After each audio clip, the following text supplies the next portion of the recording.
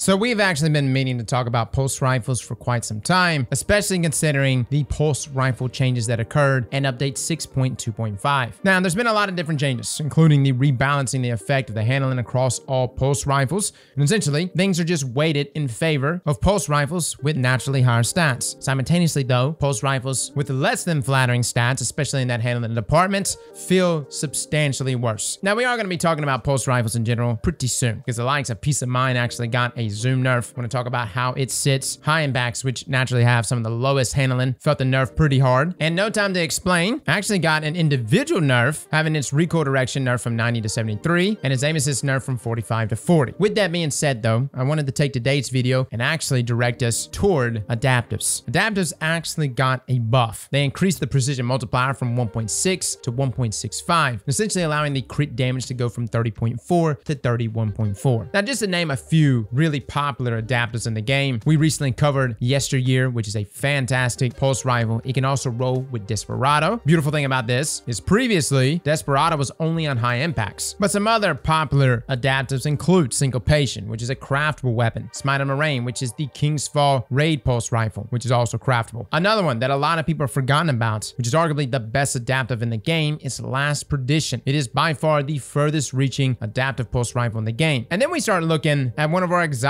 adapters, that being Collective Obligation. And even though Collective Obligation is mainly looked at as a PvE pulse rifle, and believe me, I love it for our PvE builds. We've made multiple builds with Collective Obligation. It is quite a monster inside of PvP. We also have Forge's Pledge, which is the Iron Banner pulse rifle, which is actually going away after this week. The Third Axiom, which is a Vanguard pulse rifle, which can roll the likes of Surplus. And considering we just talked about how handling and these weighted stats are so very important, having something like Surplus could be beneficial. We also have the likes of GN, which I mainly only use inside of PvE, Hell and Confusion, which for some reason feels like poop. Now, with the change here in adaptives damage, this actually allows adaptive pulse rifles to kill in 2 bursts on Guardians, 3 resilience or less. Now, I would argue and say that most people are sitting at 3 resilience or more, especially in the sandbox. But what this does allow is pretty much any little buff, the smallest, whether it's radiant or even small damage buffs like high impact reserves, that can suddenly allow your weapon to 2 bursts. Now, granted, high impact does require you to prime the weapon down. For the most part, most of our adaptives have been sunset that do roll with the likes of high impact, outside of course Last Perdition. I personally don't have a high impact roll in my Last Perdition. We actually opted for this kill clip firmly planted roll for PvP, and it is a monster. However, with that being said, this is definitely a perk to be looking for on adaptive pulse rifles going forward. If Adorative ever returns to us, or a revamped Bygones ever drops on us, especially if these weapons come back with origin traits, holy hell fellas, you might want to try it out with high impact, because a 2 burst with a 390, we're talking like half a second TTK value. It's nasty and fast, but not the easiest thing to achieve, which is why for something like Last Perdition, a role that I would be interested in would actually be firmly planted and high impact reserves together, essentially allowing my weapon to have that bonus there in handling stability, accuracy cone, recoil control, and then high impact reserves to grant me that 2 bursts. Again, this is just to secure that one-shot kill, and in theory, this sounds really, really good. And I know I'm not exactly using that roll, I'm just using this kill clip roll, which is pretty much decimating everyone. But again, Last Perdition is the only pulse rifle available currently that can roll with scopes, and these range bumps substantially throw the range of your weapon up. Take my roll for instance. It comes with the SRO 52 Ocular, which is not necessarily a scope I would recommend in most maps, but on far range maps, it is super beneficial to have. And suddenly, my pulse rifle turns into a scout rifle, and I can kill people at 50.83 meters. It's disgusting. The beautiful thing about this is at those ranges, bumping this zoom up doesn't require us loading out things like rangefinder. You can purely do this with the likes of our scope, allowing us to dip into these other perks in that first trait column. That's really, really good. Again, dig through your vaults, fellas. You might have a monster of a Last Perdition. Now, the next pulse rifle I want to talk about is Syncopation. This is a craftable pulse rifle. Very, very good. But there's a couple things about Syncopation that I'm very interested in, and it may surprise you. First up, this is a Suro Synergy pulse rifle, meaning that after you reload, you're granted 40 handling and 20% flinch resistance for 6 seconds. It's really, really nice, especially against weapons that deal increased flinch. I'm looking at you, Ace of Spades. But actually, the perk I'm most curious about here, which we're already using, is Headseeker. Now, no one's actually jumping up and saying Headseeker is meta. Not yet, at least. Mentioned at TWAB on October the 6th, a question was brought up, what can be done to make Headseeker more interesting? They stated that the plan is to increase the duration that the perk is active, and then to have the perk reset on body shots when it is already active, and have it increase miss aim assist by a very small amount. They go on to say that in playtests, it is very good. Arguably one of the best neutral perks for pulse rifles. Now, Headseeker has never been a perk to really go for on any weapon, but essentially body shots landed with this weapon increases precision damage for a short time. No, this doesn't necessarily increase the likelihood of you getting the 2 bursts, but what it does do is definitely secure the 3 bursts, which at the end of the day, all of these adaptive pulse rifles, that's still 0.93 seconds and very, and I mean very forgiving. 5 crits to body. Depending on how substantial this change actually is, Syncopation with Headseeker, and by the way, Enhanced Headseeker, which improves stability on top of its increase in precision damage, could be a play. Will it be the play? I don't know about that, but I will say Syncopation all on its own performs very, very well. I've got an extended barrel roll with high caliber rounds, moving target with Headseeker, and I very much enjoy this weapon. I gotta say, guys, Suros, they really do know how to make some pulse rifles. I was impressed with Syncopation, although I will say Last Perdition is still my top meta choice, but for what this weapon provides, you still have a pulse rifle that can reach well into the 40-meter range with a bare minimum on stats. And if you suddenly find yourself not wanting to take advantage of Headseeker, by all means, roll Rangefinder. You could also roll Enhanced Rangefinder on top of that, which improves handling. I will say though, Syncopation is a great choice to go for. Next, considering we're on the topic of Suros pulse rifles, we do need to talk about Yesteryear. We played with Yesteryear for just a second in this sandbox, and we've played with it a lot previously, and I felt like it was performing very, very well. This is the Gambit pulse rifle. Granted, my role is still not the ideal role. I have a Desperado role with steady hands. I would much rather prefer perpetual motion or even heating up. Either one of those in combination with Desperado is a very nasty combination. Now, again, like we mentioned a second ago, any small buff to adaptive pulse rifles turns them into a 2-bursting machine. That means Rampage is on the table, and you could do a Rampage heating up combo, which is very, very good for adapters now. Even with just 1 stack, suddenly you're able to shred through an entire team as long as you can stay alive. Now, personally, I like Desperado the most here, simply because we are taking advantage of Surge synergy. We're reloading, it's granting us that flinch resist, and considering how much we're reloading, that in combination with Desperado is a no-brainer. And again, with Desperado,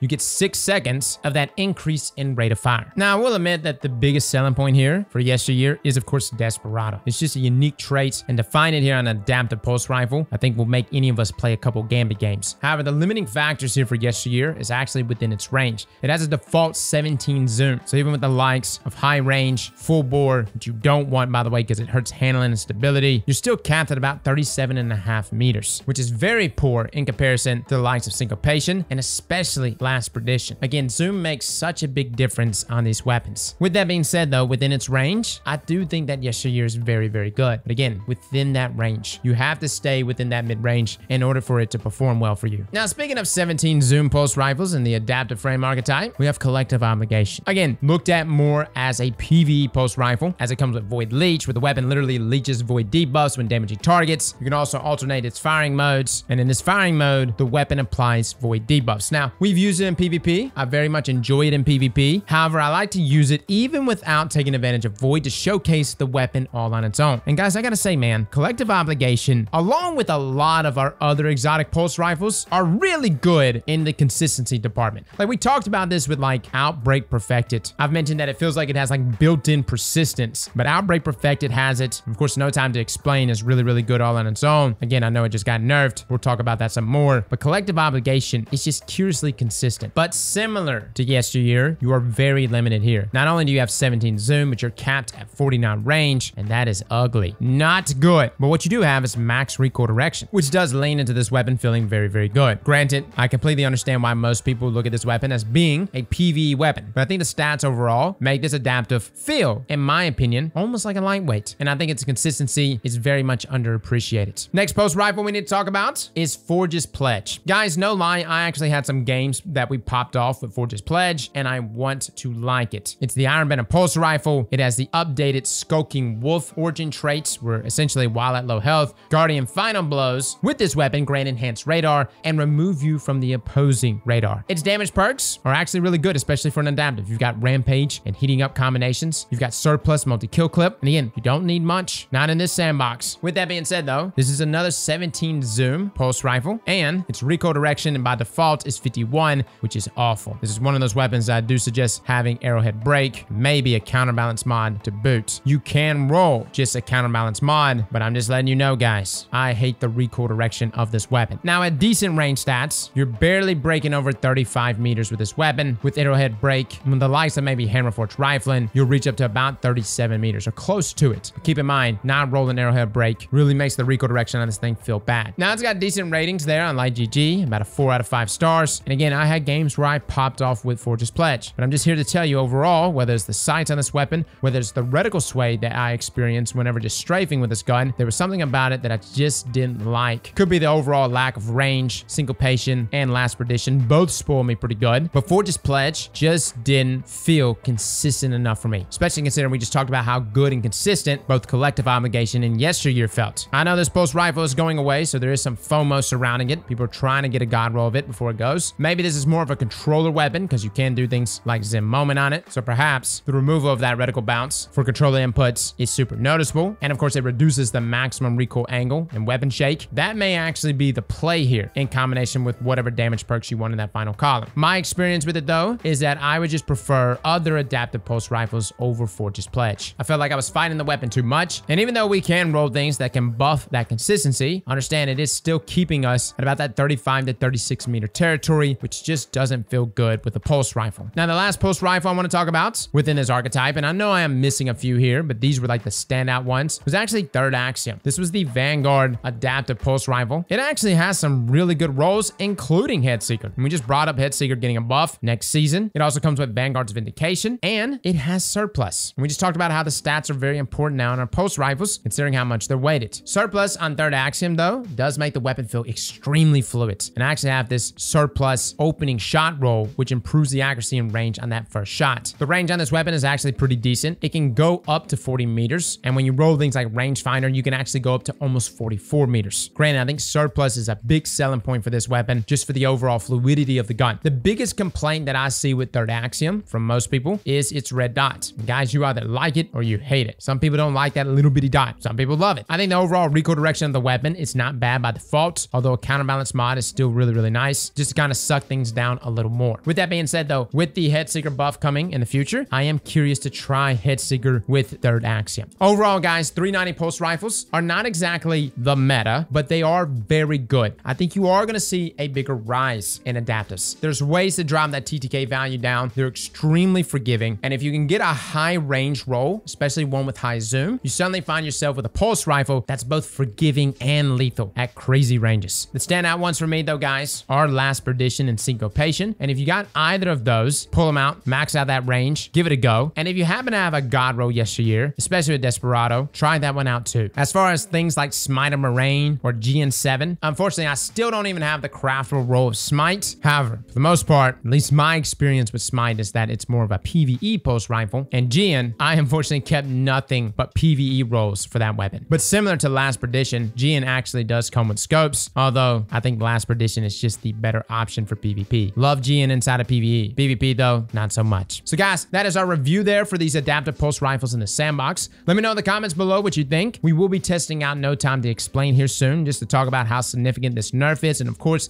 I think there are some pulse rifles within its archetype that will be able to fill that void, things like New Purpose, the Messenger, of course, and then the potential of other high impacts coming in the future. Well, fellas and ladies, thank you all for coming and watching, and as always, slap that like button like your mama told you right.